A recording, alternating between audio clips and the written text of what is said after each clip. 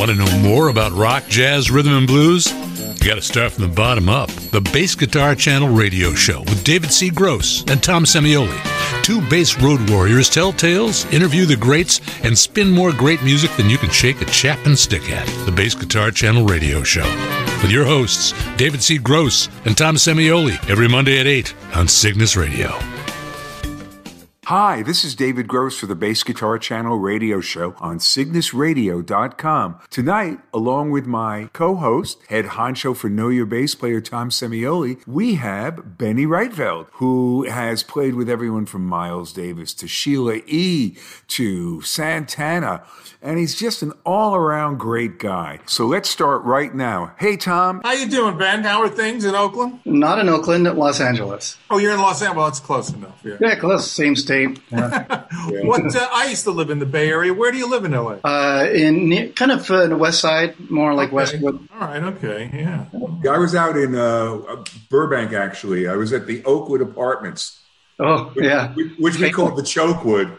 Those are famous. It's a famous place. Yes. Were you guys in New York? Yeah, we're freezing. Actually, it was a pretty day today. We actually had a decent day. Yeah, where are you at about? I'm in the country. I'm up in the place called the Bronx. Oh. And yes, the rural part of New York City. That's way up there. Yeah, we're God's country.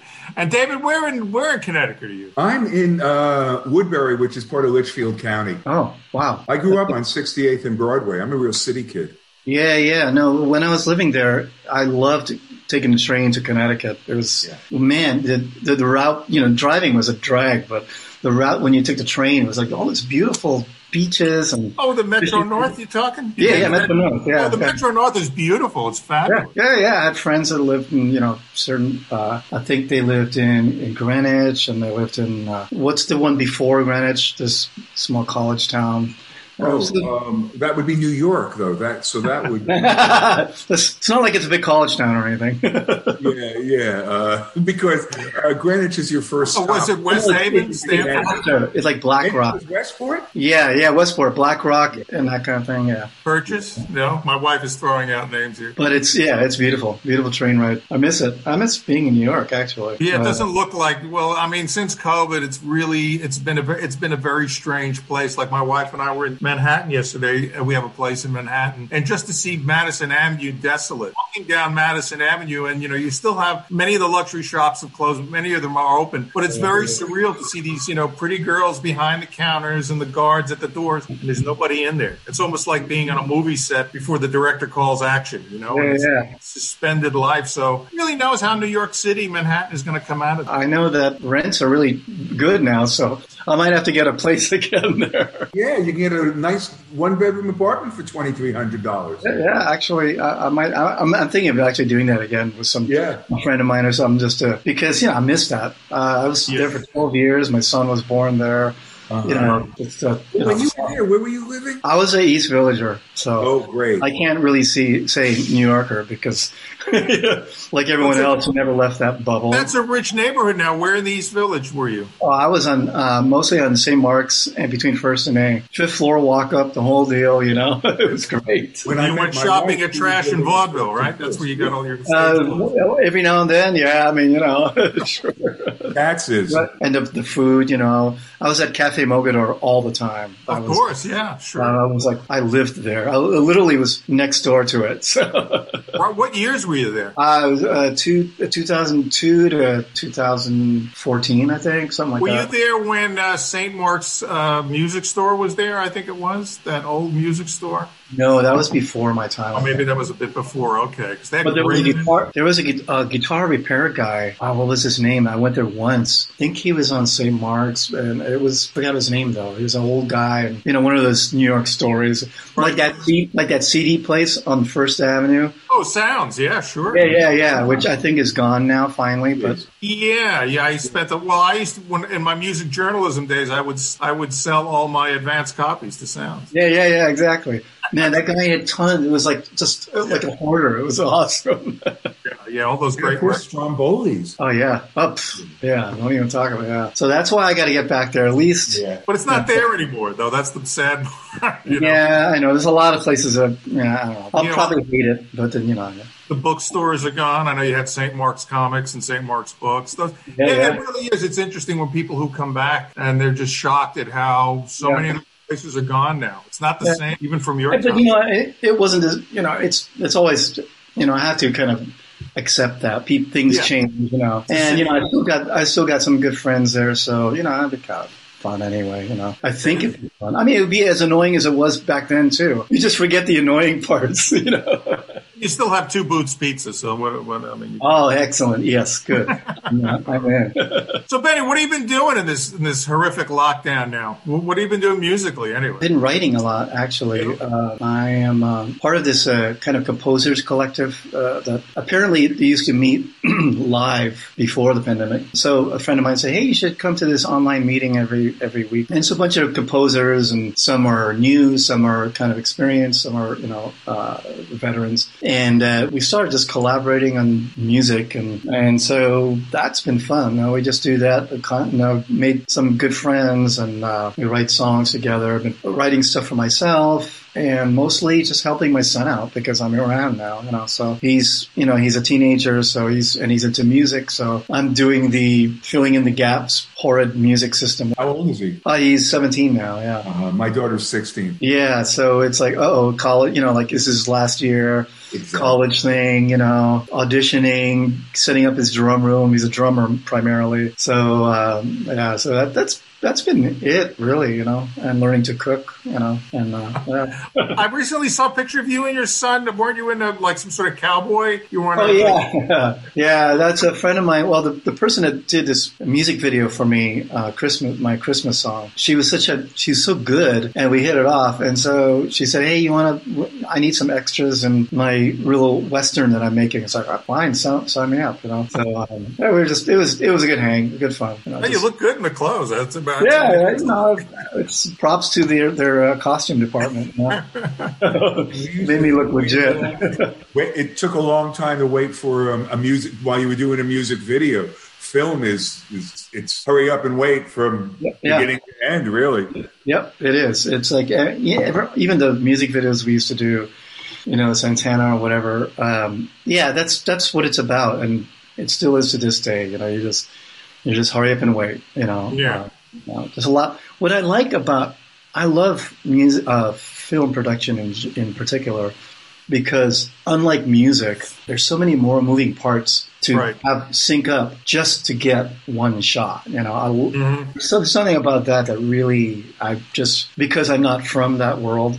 I'm from the world of anybody can do anything and be drunk as shit or whatever and actually come out and record and, hey, sounds good. It's just different, and I guess it's interesting how musicians have such an affinity for film and vice versa. I mean, you even see even guys like, Ray Davies with all the films he's made. Oh, yeah. And of course, even Paul McCartney doing animations and then a couple of films on his own. So. And I think you'll find a lot of bass players always turn into photographers or something. Yes, Rick Laird. Great. Rick Laird, who unfortunately... Milt Hinton. Yeah, Milt Hinton. Bill Wyman, come on. Bill Wyman, yeah. I mean, no, seriously, I think it's because the bass is sort of an overview instrument.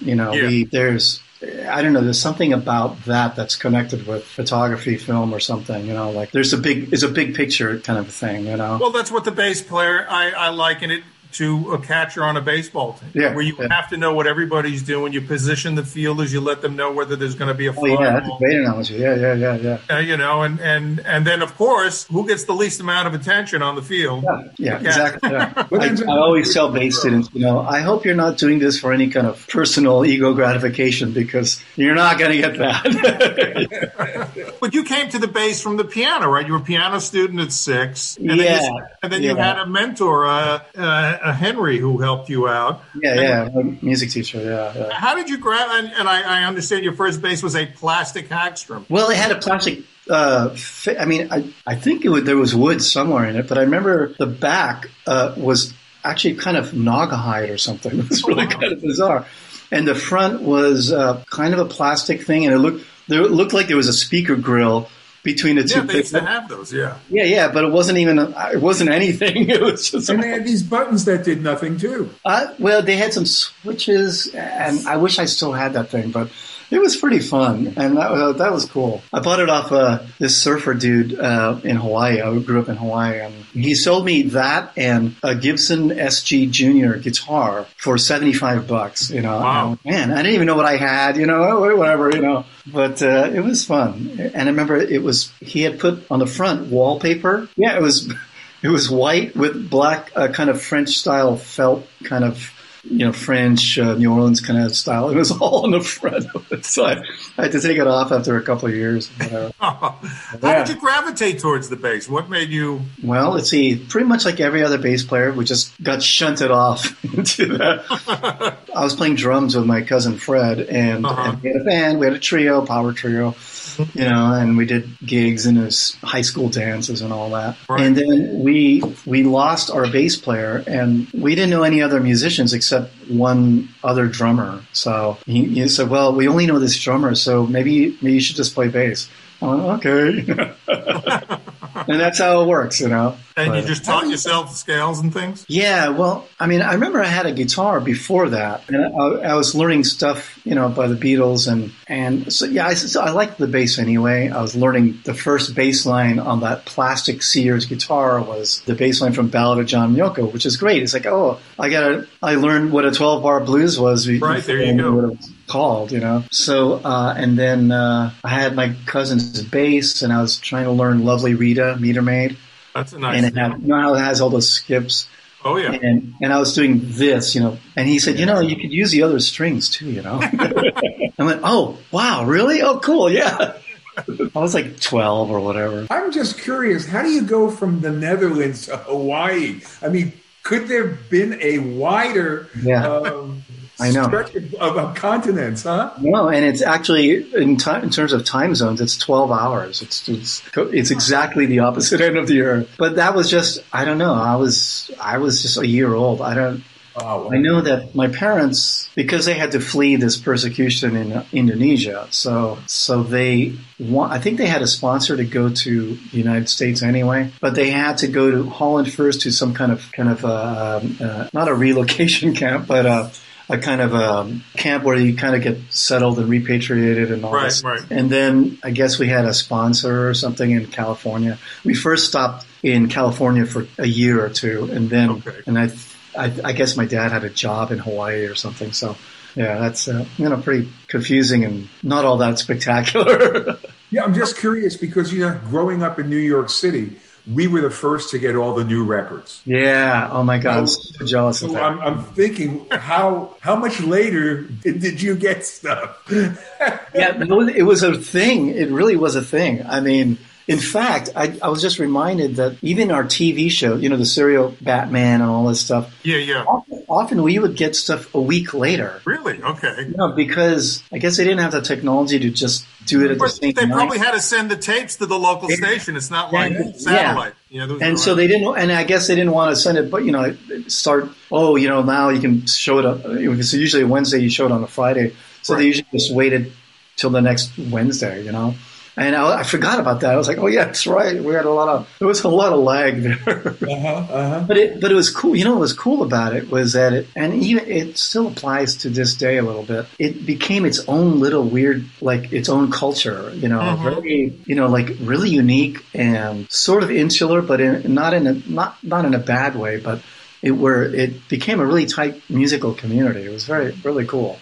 And it's one of the only other places in the United States besides New Orleans that has its own indigenous music. Right. And they're totally behind it. It's like they're behind pro music over there. And they have like 3 radio stations, maybe 4, that specifically only play music from Hawaii or produced in Hawaii. Oh yeah, no, it's off the hook over there. It's even with the internet and everything, it's still a pretty unique, like, little microcosm of, When you think of so many bass players of your generation, they're usually from Chicago, Philly, Atlanta, New York. So you grew up around a totally different type of music. I mean, I'm sure you had commercial radio there, but still. Yeah, we did. And also when I was a kid, I only had these, crappy radios, so I couldn't even hear the bass usually anyway. Of course, yeah. Just, okay. So yeah, it was an interesting, weird, way of learning the bass, and I kind of was on my own. Like I remember I was slapping. I didn't know what slapping was, and you didn't see a lot of examples at the time. Right. Yeah, and plus I wasn't on the mainland, so I couldn't go see people doing it live. Right. So I was like, I just heard it, and I started doing with this. And then finally I saw like some videos like, oh, it's like that. Okay. Because this is really like kind of, so it was. And then you go to University of Hawaii, which was a great music school. Oh yeah. Good. At the time it was a great composition class. I majored in composition.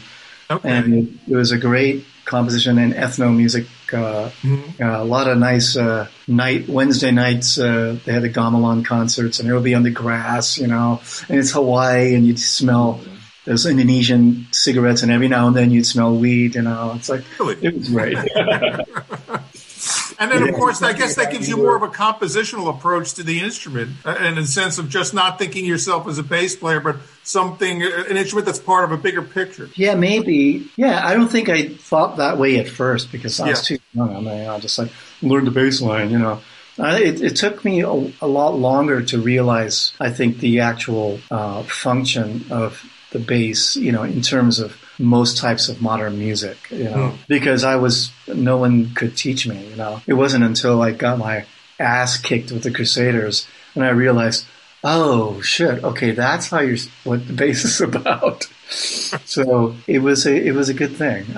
But yeah, it took me a while, to get to that, And that's now, maybe I do approach it from a compositional standpoint, but more in that I studied the masters, how they would, like compose their bass lines and build them up, like Chuck Rainey or something like that, Yeah. So, so I was sort of a backwards development, but, whatever. But that's when you started working professional, when you were at the University of Hawaii, right? And you started, I guess when Axe came to Hawaii, you were the house band, I would imagine. A lot of times, but it was mostly in the jazz world because I was playing upright also.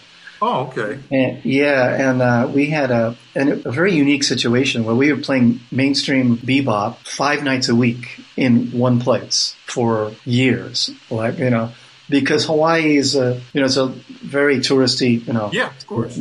So you had a fresh audience all the time. So yeah, we were there at this place called the Cavalier for years, playing standards all like 4 hours a night. It was kind of a really, really unique, great developmental phase. Right place to do your apprenticeship because standards and top 40. I mean, that's pretty much everything. Yeah. And then I played, in top 40 bands and weddings and the whole thing. So that was my, my learning ground. That was a fabulous time. It was great. There was a big jazz resurgence in Hawaii, and it was cool. It was really cool. So to this day, I have all these standards just etched in my memory, or chorus after chorus of every, east of the sun, west of the moon, whatever, Yeah. And it was always the jam sessions, a lineup of horn players, about 15 of them, and they all have like millions of choruses to. Sure, they got them. Say, So that's the bane of that's the whole point of their existence. Yeah. I'm okay, here we go. What you should have done is played the tunes in E, F sharp, and really screw with them. Oh, we did that once. And it was such a dick move. I can't even believe. But you're kids. You do all this punky stuff. So this one guy came in. He was going to take the A train. It's in C, and there's that intro. And we just said let's do it in C sharp. So when we do the intro, he won't know because he's not playing, and he comes in. Bang! We laughed, and I'm sure he. Listen, I confess, as someone who played top 40 all through college, we did the exact same thing to the horn players. Take it up a half step. But interestingly, I did a session. I scored this film, and there was a scene where it was supposed to be like kind of like Sing Sing Sing. The production couldn't get the rights to it, so I had to write something similar. And there was this guy, this clarinet player, Jim Rothermel, who's passed unfortunately, but he did the solo, and it was dead on. I mean, it was dead on. But I mean, he had that whole thing. It was flying on that swing style. But the thing is, there was a part where I had to, for all these weird reasons, I had to be in A, not in B flat. And I realized because the original Sing Sing Sing is not in B flat. It's in some weird key. And I asked him about that. He was an older guy. And I asked him about it. He said, in those days, back in the 40s, I guess, the horn players didn't care. They just like whatever key. They learned that way, just whatever, It was only later on, maybe in the 50s, where jazz got B flatified, E flatified, or something, whatever that is. Yeah. But yeah, I was actually shocked. But in the swing era, those guys played in any key. I didn't know that, Wow. Interesting. Yeah, I guess. I mean, that's what he said. I don't know. Maybe he was just making it up. But yeah, so yes, we're all guilty of doing those dick moves. But they're good. But those are the, that's the rite of passage. You got to be able to do, you're a horn player. So we used to do that with the singers too. Take it up a half step. Oh God. one of them being John Cicada, who I think is still scarred to this day. Yeah, I was in the top 40 band in my school days with him. And whenever we did Earth, Wind and Fire Reasons, that break. Yeah. You do the vocal solo and you come in. Well, man, take it up a half step and you watch. That's but hey, look, he went on. Look, guy goes on to sell millions of records and Grammys. Yeah. I'm sitting here in the Bronx, Well, so. But from there, now you get a gig with Sheila E. How did that happen? Oh, that was after when I moved to the Bay Area. Okay. Yeah. What prompted that move? Was that a musical career choice? I just had to because at some point I realized, okay, I clearly need some real tutelage on the bass. So I got to, get in with the mix and, so I had to leave the farm. So I moved to the Bay Area because a friend of mine lived there. I said, he said, yeah, come over. It's great. There's some great musicians. Oh, cool. What year is this? This is in the 1983. Yeah. Okay. So, and a very vital music scene always in the Bay. I lived there for a couple of years. Yeah. No, of course. And as you know, the Latin jazz scene there, of course, So I got hooked up with, Ray Oviedo. He played rhythm guitar with Herbie and really excellent funk and guitar and kind of a smooth jazz-ish kind of guy now. Really great songwriter, and he lived next to somebody I was jamming with and said, hey, you want to play in my band? And that led to Sheila E. coming in because she was part of the musical community there. Right. And she came in, sat in at this club, Earl's Solana Club on Albany. And she came in and played drums. And I was like, holy shit, this, she was wailing. She was like, absolutely fantastic. So I was like, wow, that was fun. And she said, hey, I just recorded a new album. I need a band to go on the road. You want to play? Because we had a good bass and drums connection. So I said, sure, yeah, of course. And then but the thing is, I thought it was going to be all this kind of fusion stuff because of the way she was playing. And then I get the record. And it's, the Glamorous Life album. Right. And I'm like, oh, okay, this is different. I didn't expect that, So, and I just learned the stuff and we did it and it was fun. I learned how I really had, we were supposed to dance and do all these dance moves. Yeah, I was going to ask you about it. And I was such a crap dancer. It was hysterical. Yeah, but there's one. I know there's one video I've seen, or a couple of them actually, and you got to think about it. When you're studying and you're composing, you're an artist, but as soon as you step on stage, you're an entertainer. And especially with Sheila E. and Prince, and those, they were, not only they were incredible players and composers, they were entertainers, man. And it was like masterful. Really. Yeah. And that was what I got out of that. It was like being able to see Prince work, because we opened up, we did the whole Purple Rain tour. Right. So we opened up, and so I got to see him every night pretty much, Right. And just, I was like, well, first of all, musically, spot on, band was awesome. But then that extra level of stagecraft, the knowledge of stagecraft he had, the proscenium he had, the lights, Roy Bennett, lighting director, like insanely great. It was a great learning experience. I'm like, wow, look at that. It's probably just more of that same thing about, theater or video, definitely a good theatrical sense. And even in the music, I got a lot from him about developing songs in terms of how, nothing remaining too static all the time. Right. And putting in some drama when necessary. It was really good. It was great. It's fun.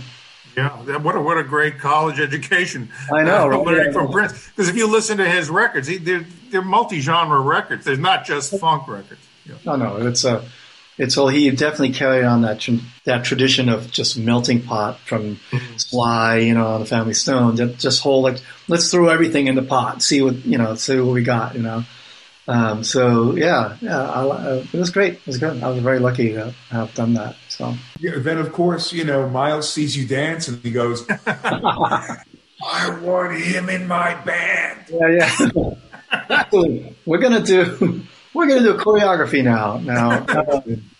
Yeah.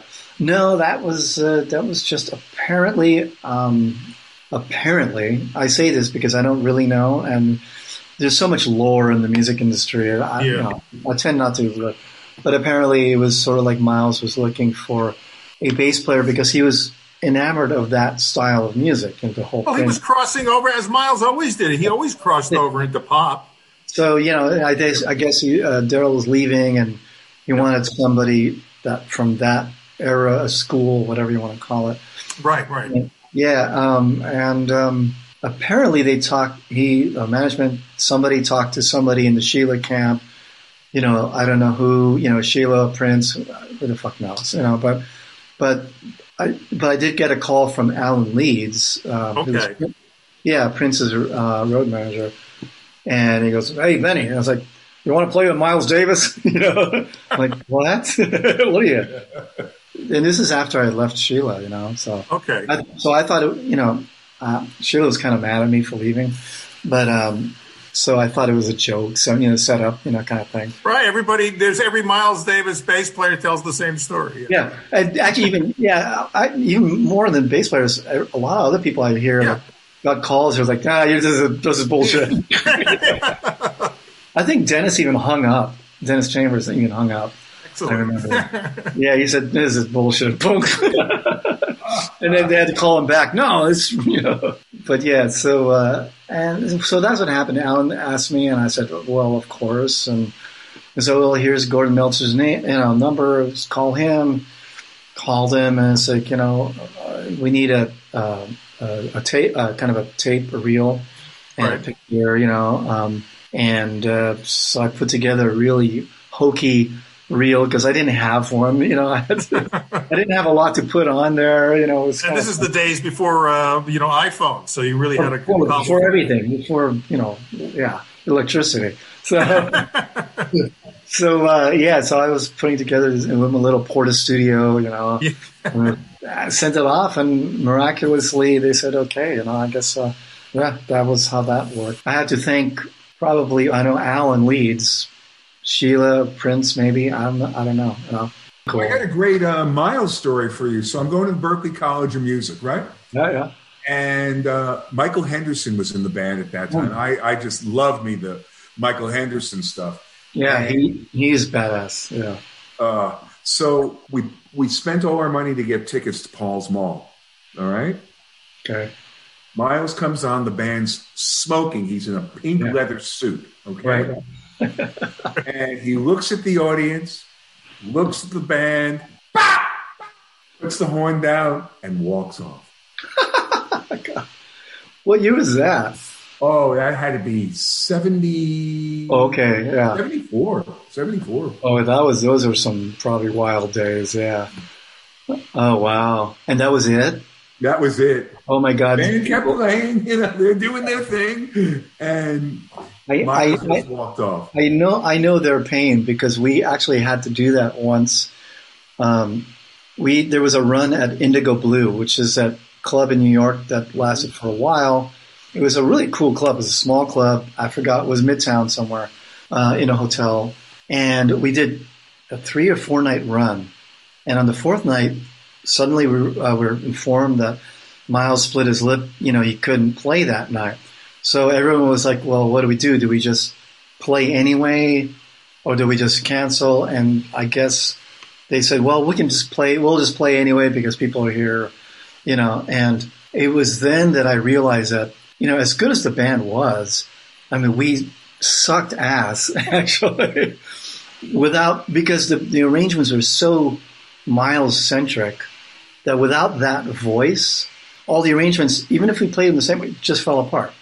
There was just something about, that the energy or whatever, that it just did not work at all. It was so weird. That's when I really learned, about how arrangement can work depending on an actual player. Even Duke Ellington used to do arrangements for certain musicians, to play, not. So yeah, that was really interesting. Well, I felt we as soon as we started playing, I think we all realized, oh, this was a mistake. Oh my God! Wait a minute. What were we thinking? I mean, it really sounded great. Especially, Kenny always sounded fantastic. But still, it was just because the arrangements are built around Miles. So what do you, if there's no Miles, it's weird. The band leader's not there. And it's weird. Even weirder was Tony Williams was in the audience that night. I was like, oh my God, Tony Williams, and he was like sitting there really like, and I remember, and he left because he was like, he was just disappointed. I was like, oh no. But I probably figured, it's the fourth night. They'll probably be really hot this night. Yeah. But the third night, the Saturday night, is really good. Actually, it was great because it was a club, and you're just like in there. Yeah, I love that that stringer gigs, except for that night. But I'm sure Miles obviously wanted you to be yourself when he hired you. But you still you think back on all the amazing players. I mean, come on, Dave Holland, Ron Carter, Paul Chambers, Marcus Miller, Darryl, and those guys. Did you ever think to reference them at all when you were doing some of Miles' older material? Like, for example, sure. I think there's a recording of you on the one of the live compilations albums of In a Silent Way. I think you did. Yeah. That Silent Way was sort of like built out of that band. But a lot of the other stuff, I definitely listened to Darryl because how can you not? Right. So a lot of it was that, but the thing about that band is that the tunes would morph over time. Mm-hmm. So if you hear Street Scenes, Jack Johnson from the 70s and the 80s, is completely different, and all the tunes kind of morphed that way. Tempos would change, arrangements would change, and he just get it to a point, where then it was like the ultimate. And then as soon as that happened, we never played it again. Yeah, it was really, really interesting. He was a pretty consummate artist in that way. Very, it was so Buddhist, of just like, okay, that was the best I'm ever going to play it. I don't ever want to play it again, and he usually always lived by that. It was pretty inspiring. For sure. Did he ever direct you on any of the bass parts? Because some of the stuff he did with Darryl and Marcus, interesting. Yeah. He had a knack for incredible bass lines. Yeah. I did. Well, listening to his stuff, and also, a lot of times he would talk to us before the show. Mm-hmm. We'd have a little meeting, and there would be, just suggestions like, here, make it longer, but it'd be really cryptic sometimes, Some of the comments were like, just put a little lift in it, what does that actually mean? So I've definitely started listening to older stuff. It's like, well, maybe it's this. And so generally, if I got too many dirty looks from people in the band, then I said, well, I guess that wasn't it. And then if I didn't get any dirty looks, then I was like, okay, I guess this is fine. So that's kind of how that worked. But we really have to credit Miles with bringing the electric bass into as a part of jazz, because if you remember, as we remember, you had Harvey Brooks and Dave Holland playing electric. You had Ron Carter and the Jazz Police. They didn't take too kindly to that. Yeah. Oh yeah. It's to this day, it's mysterious why that era is so sloughed off. Yeah. Actually, the funny thing is, all the younger musicians now that are coming up they like, oh, that's the greatest shit ever. Wow, Right. Because they don't have that kind of baggage that a lot of Right. So yeah, Jazz and Ken Burns' documentary was a perfect example of the Wintonization. I was just thinking. Yeah, when you said that, because of the short shrift that Miles got, and that kind of jazz in general. And the avant-garde from a few years earlier. It's almost like it never existed. Unless you wore a suit, you were a jazz musician. Yeah, well, he is the chief of the jazz police. I mean, well, yeah, I mean, and I'm glad that documentary happened. That's great, but it does color people's perception of jazz. I mean, I was also in Hawaii. I was listening to Art Ensemble of Chicago. Speaking of, I loved these guys. Those guys were fantastic. They really, and Anthony Braxton. I was all over that shit, man. I loved it. And of course, think about it. And Tom was bringing up a good point about the bass players of Miles. If you really think about Miles' music since Bitches Brew, it's always been about the bass.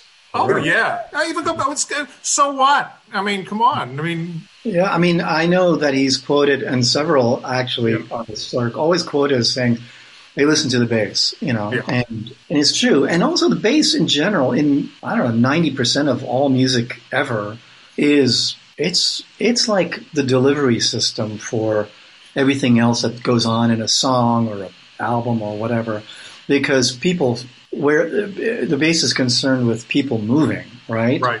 I mean, it's partially acoustically on a frequency level. A lot of it is below our hearing level. It's feel.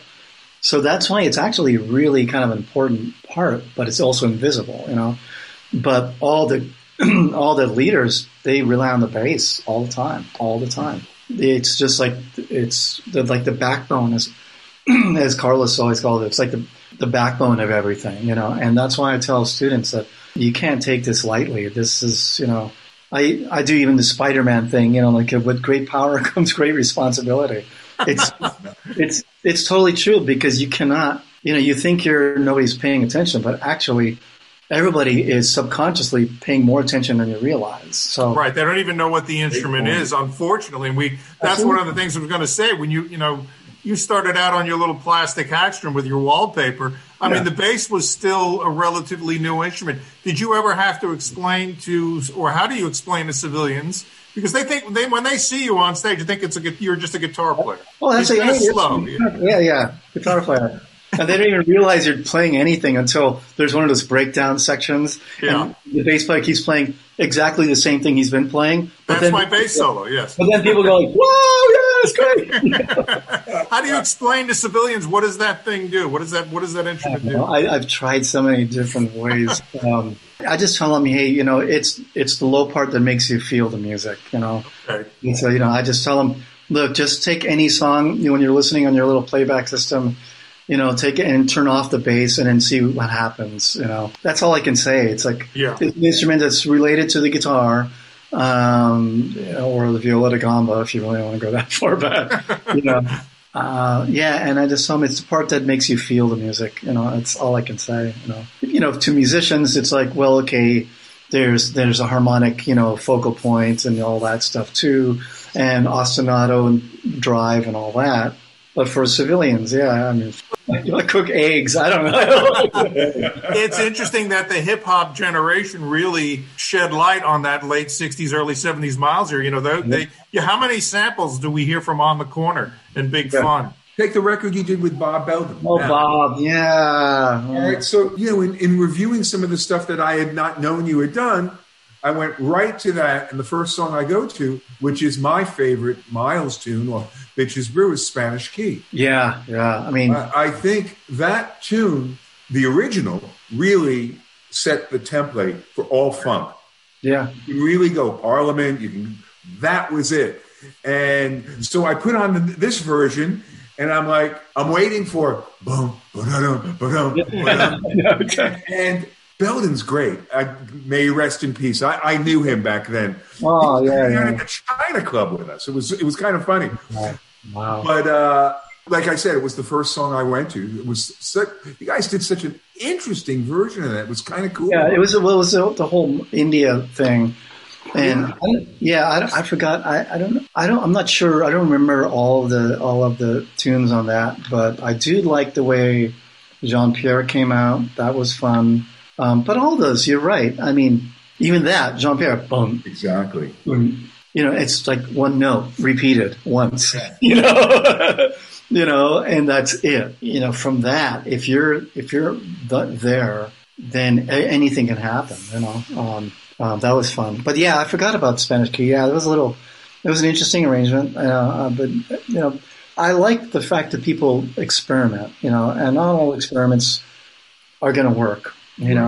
That's okay. I mean, I think the greats know that because you have to get through these failures or whatever less than optimal results to get to really good stuff anyway. So think about how Panathalassa came out. Bill Laswell did a great job with that. Oh, yeah. Jeez. He's another insane guy. I love him. Yeah, jeez. Yeah. But again, another overview guy, Right. That's just from, and if you listen to his early bass playing, it's so great but fundamental. But because he had the overview thing, and that led him to do all this insanely cool remixes and all that stuff. Yeah, it's awesome. Yeah. One of the questions I wanted to ask you in particular was, okay, so you're with this icon, not just a great musician, a really great teacher in his own way. Yeah. And then, boom, you're in Santana. And another elder great. What a wonderful way to learn how to play. Yeah. I mean, I guess that's current terminology is blessed, but, or earlier it would be lucky son of a bitch, it's all that. Or sometimes I think, maybe that's the way the universe works. If you really need, you can't always get what you want, but you get what you need, kind of thing. And I really needed help. So it's like, we better get him to some really good teachers. So, Miles and Carlos, and yeah, I mean, it's funny because those two are very similar. Miles, Carlos is a real disciple of Miles. I mean, he learned so much from him.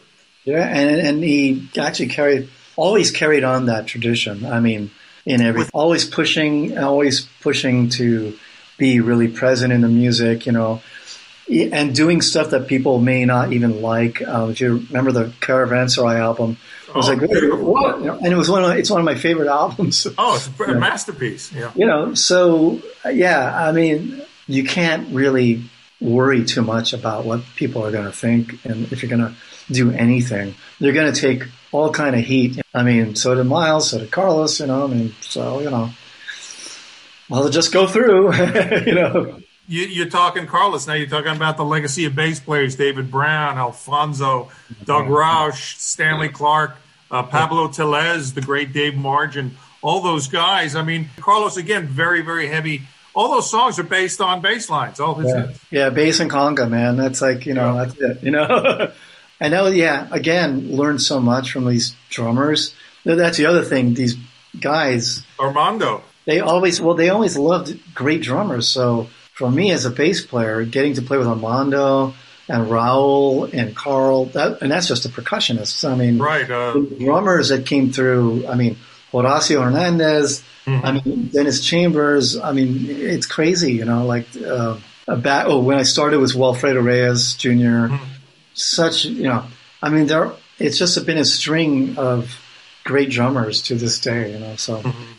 So for a bass player, it's great. I learned a lot. They really keep me on my toes. You have to navigate between all the polyrhythms. Yeah.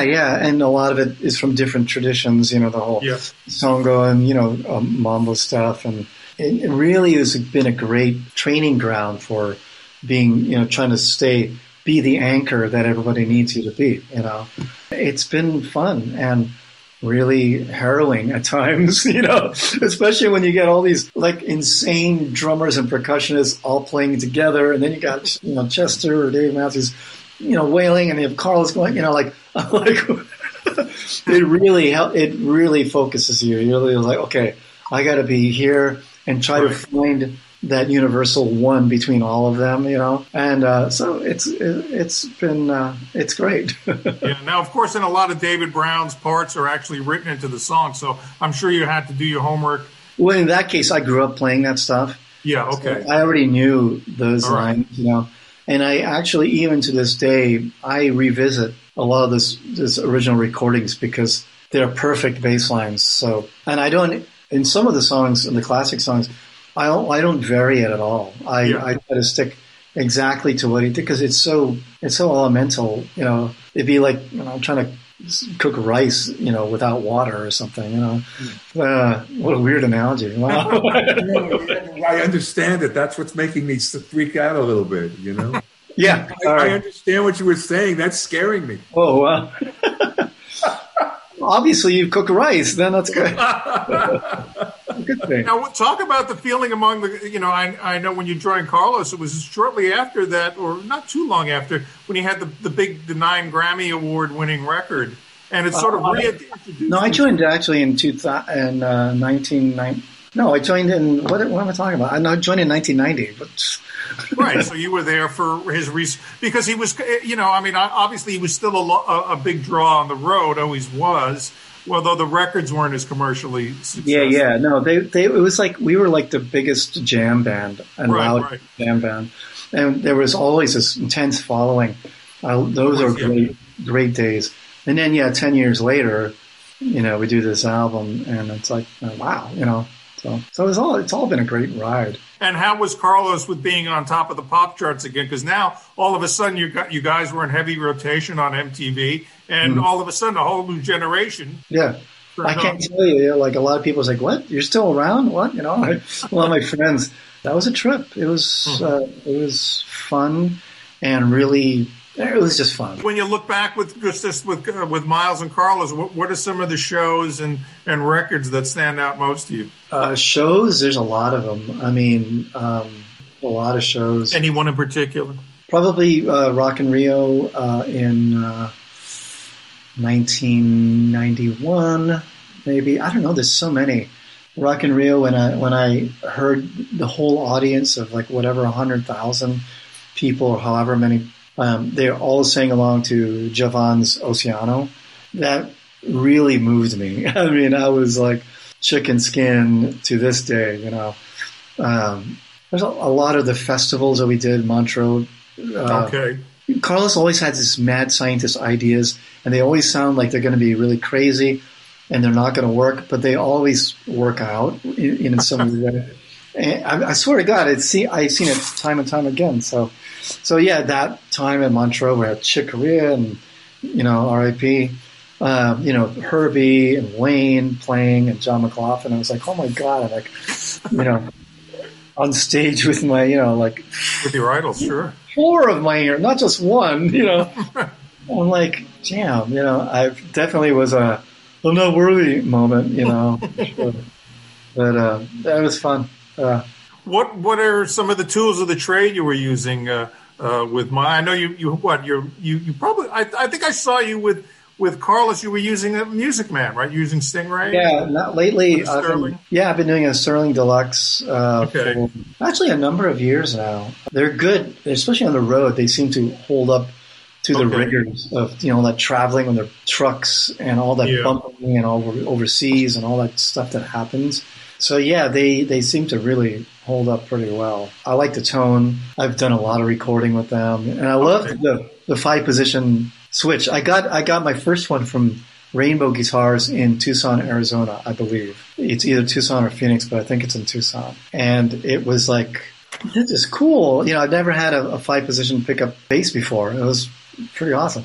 So that was hooked ever since. That was probably a good 8 years ago, maybe. Something like that. But I've used a lot. I mean, with Miles, I was using a Tune Bass Maniac Deluxe.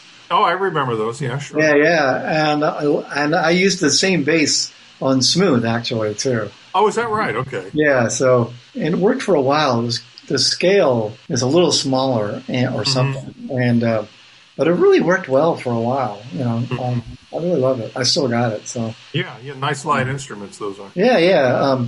I think I kind of bastardized it, but I put EMGs in it at one point, and a hip shot key. But other than that, yeah, it's. And then I think Lakeland, you use Lakeland on any of the records? No, I think maybe a little bit. Not on a lot of recordings. I use my MTD actually also, and I still have my MTD 5. Okay. Yeah, and it's also a great bass. I didn't take it on the road as much because it's a really, I didn't want to because that life on the road is kind of harsh, so as for instruments. So basically, I wanted to keep that in more pristine condition, So yeah, he makes great basses. That guy, I use all kind of basses, It's like the other thing I tell my students is it's mostly in the hands, Right. I just tell them how many things they can actually do without changing any tone controls at all. I'm not touching anything, And it's a really big part of all our favorite bass players' sounds, Yeah. It's how they play it. It's not what they played so much. It's really how, Right. I know because I had a Rickenbacker and I never sounded like Chris Squire.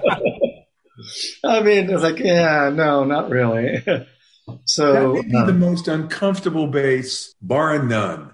It is. But hey, he rocked it, man. So and it looks so cool. It looks amazing. Oh yeah, that's about it. Yeah, you're talking about your students. I'm in the middle of a new book now. It's called Keyboards for Bass. Oh, cool. Very cool. It's just triads and different inversions and seventh chords and how you build it. So that they could literally hit a chord and then play a couple of, to me. That's hella useful. That's really useful. The harmony is just so important and to be rooted in that. We're looking forward to it.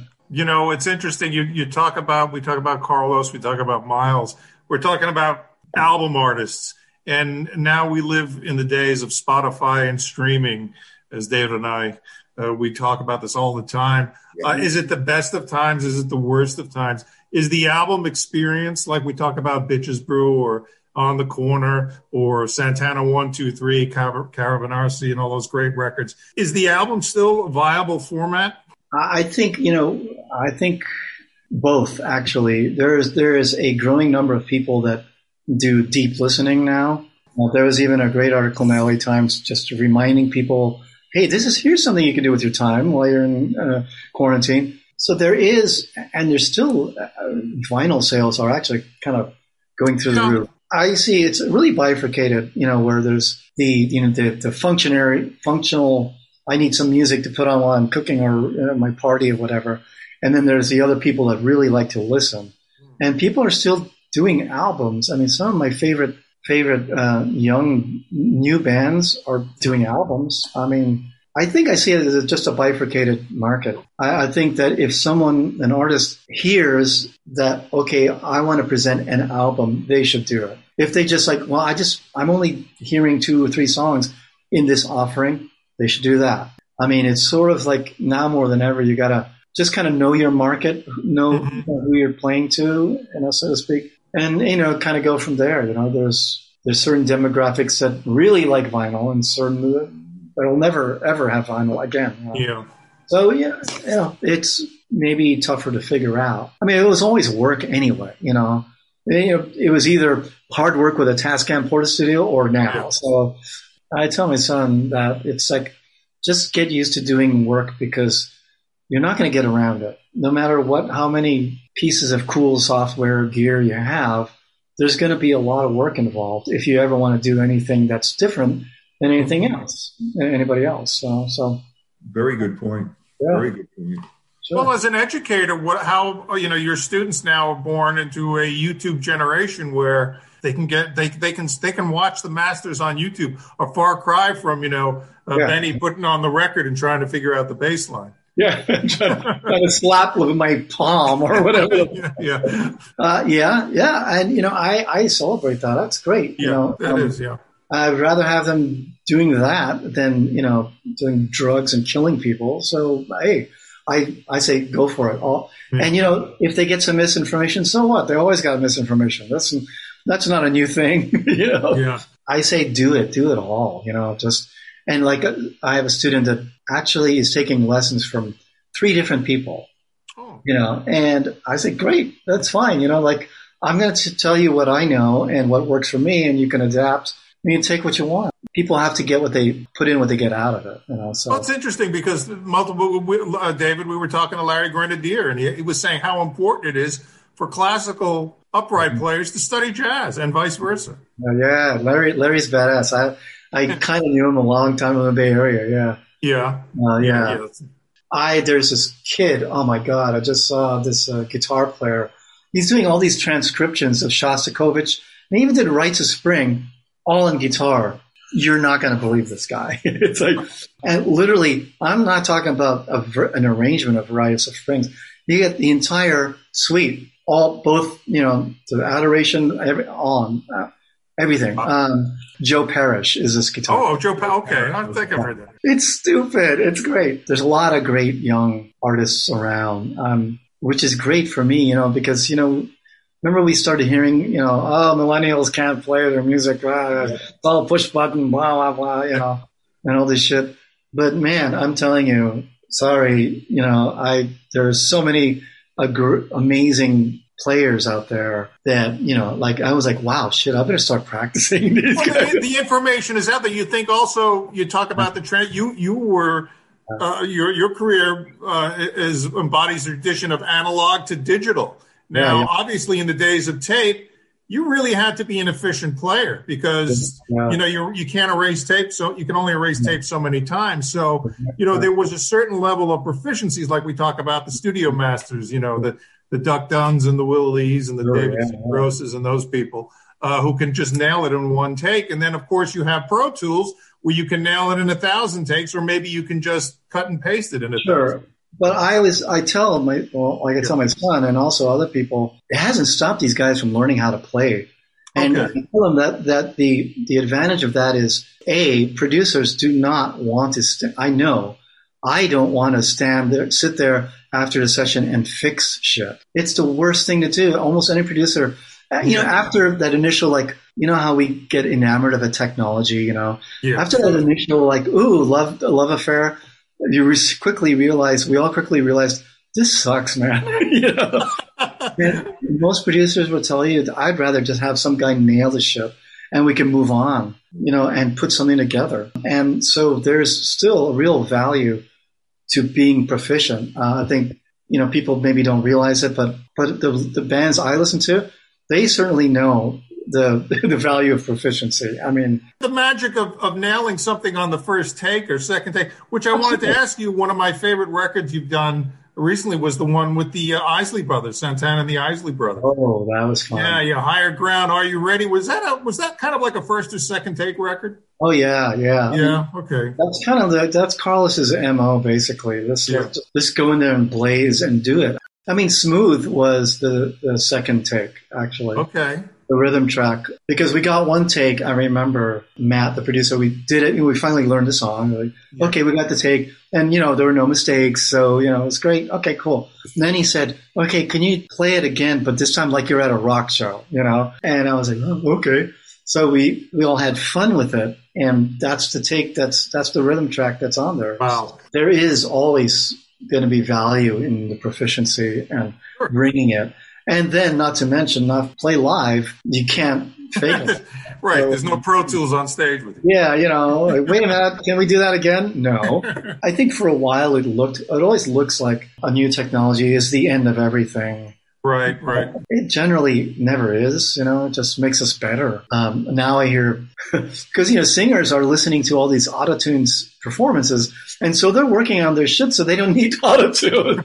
It's really bizarre. It's great, and they as a result, their pitch is way great, So I'm all for it, man. So yeah. Funny to hear, every once in a while, my wife and I'll tune into Z100 just to hear what the kids are listening to, and it's amazing to hear Carlos sampled so many times. My wife, because that sounds like Carlos Santana. I'm like, it's because it is Carlos Santana, and so many times the rhythm section from your records are sampled. I guess still I don't listen to that. Nor do I, but when I do, I can pick it out. Yeah. But like I said before, though, it does seem like there's there's that music, that functional McDonald's kind of music, and it's all good, But then there's another smaller, but I mean, it's burgeoning also. The whole scene of there's a band called Lawrence, which is one of they have a big following. They played at the LA Wiltern Theater here, and there's a lot of people that listen to other kinds of music. Lawrence is this great duo from Brooklyn, actually. They're just these kids that do stuff in their living room, but it's great playing and great songs, actually. They take a lot from Stevie, but Lawrence is more of a pop band, but they bring it. It's not sampled stuff and all that. It's like, let's play it, and let's create a groove, an actual groove. And like, wow. And they're stretching the time,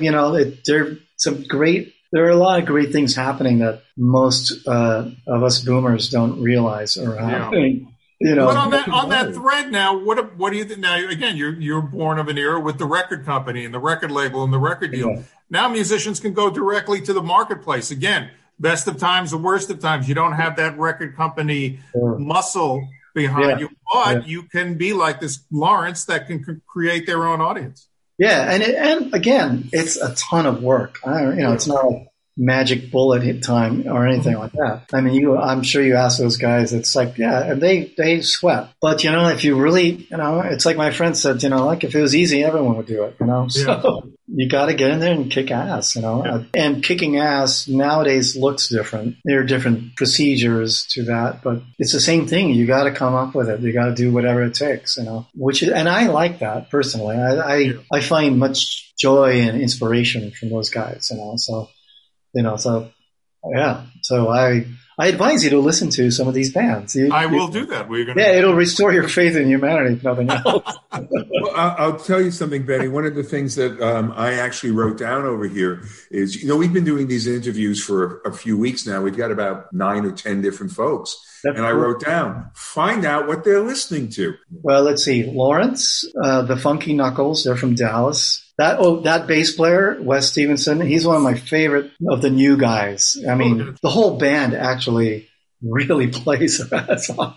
It's scary. A really good prog band, District 97 from Chicago. There's all these amazing, the depth of their stuff, lyrically and musically, really nuts, really crazy. Yeah, and then for fun, there's a band called Panzerballett, which they're from Germany. Yeah. And my son has turned me on to all of these bands, by the way. They have this version of some skunk funk. Do you remember that song? Of course. Yeah. Okay. If you listen to that and if you don't just keep laughing and going, oh my God, you're dead, because it's insane. And a lot of it is, some of that, they're like really math rock, so it's not a lot of emotional content, but they really bring in a lot more influences, these kids these days.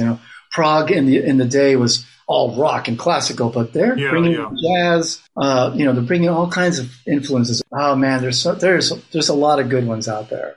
So. Well, that's nice to know. And it's also, it seems that everyone we're talking to now, everyone is really excited about the future, positive about their music, humble and grateful for everything that's gone. It's nice to see. It's really nice to see. Yeah, and I think that's part of it for me too. The whole just seeing that kind of like spark. And I was like, oh. And now I know why Carlos and Miles and these people always like younger bands, because that energy is fantastic. That sort of kind of like, bring it, like I got something to say here. And also the sense of exploration. Oh, Reign of Kindle, another really cool band. God, there's a lot of amazing stuff happening out there. So, but you got to talk to Wes Stevenson. He's the guy, Well, I like Funky Knuckles. I think that's a great name. Those guys, and Wes sits down, Anthony Jackson. At first I thought, is he a midget or something? Because it was a weird angle. I was like, wait, oh shit, he's sitting down. But and tone, really great tone. That's great. That's great. It's going to give our listeners also a lot of things. Yeah, please. And also on that, speaking of streaming, I have to this is my personal rant. I have to tell everybody that if you hear something you like, some new band, indie band, buy their shit, please. Don't just stream it. You got to buy it, and then it just goes away. Yeah. Because streaming, they don't get the money as much, Yeah, pennies on the I do the subscription thing, but I buy stuff I like because the subscription money goes to the company most of the time, the large percentage of it. If people could remember, please buy the stuff. That's a great thing to say. Yeah. Great stuff, gentlemen. Thank you. Adios. Be well. All the best. Stay safe. Stay strong. Well, that's it for tonight, folks. Thanks so much for listening. I want to shout out to Tom Semioli, my co-host and head honcho of KnowYourBassPlayer.com, and to...